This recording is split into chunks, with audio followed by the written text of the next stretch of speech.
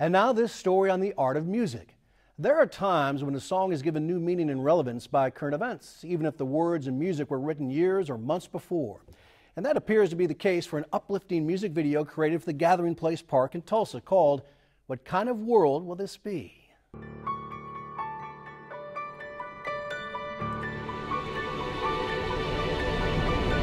Take me to a place where people gather as one.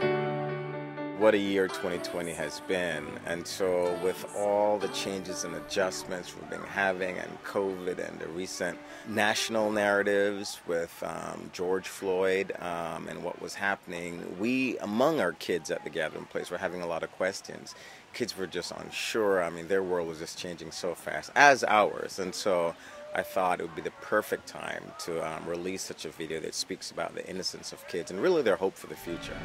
Tell me what kind of world will this be? Will this be? Tony actually wrote the lyrics, and local songwriter Eric Hyman provided the music. The video was completed in October of 2019, hence no masks. 5 months later, Moore realized it was time to share his message of hope and inclusion. Kids are hearing at the dinner table from their parents, from the media, and they're drawing conclusions on their own, and they're learning through this. And it's important to be cognizant of their thoughts. They can't get out, they can't play in the manner they once did.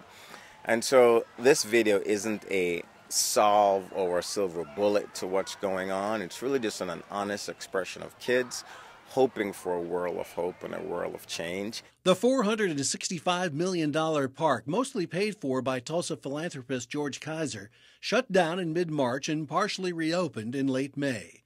The boathouse attraction is still closed, and live music events have not yet resumed, but as you can see, the kids and their parents have returned in large, happy numbers. The Gathering Place is a place where people gather in large numbers. Unfortunately, in social distancing, that's contrary to what we do and who we are. But safety is at the forefront. Masks are mandatory for all staff and for all visitors who are inside of a building. Admission is free, and the park is open 7 days a week from 9 a.m. until 8 p.m. We have our operation teams that's throughout the park looking at capacity management. We have the same for our buildings. Should our buildings reach a certain capacity, the operation teams are prepared to close those buildings and filter out. And so it's a daily hands-on management and providing a safe environment.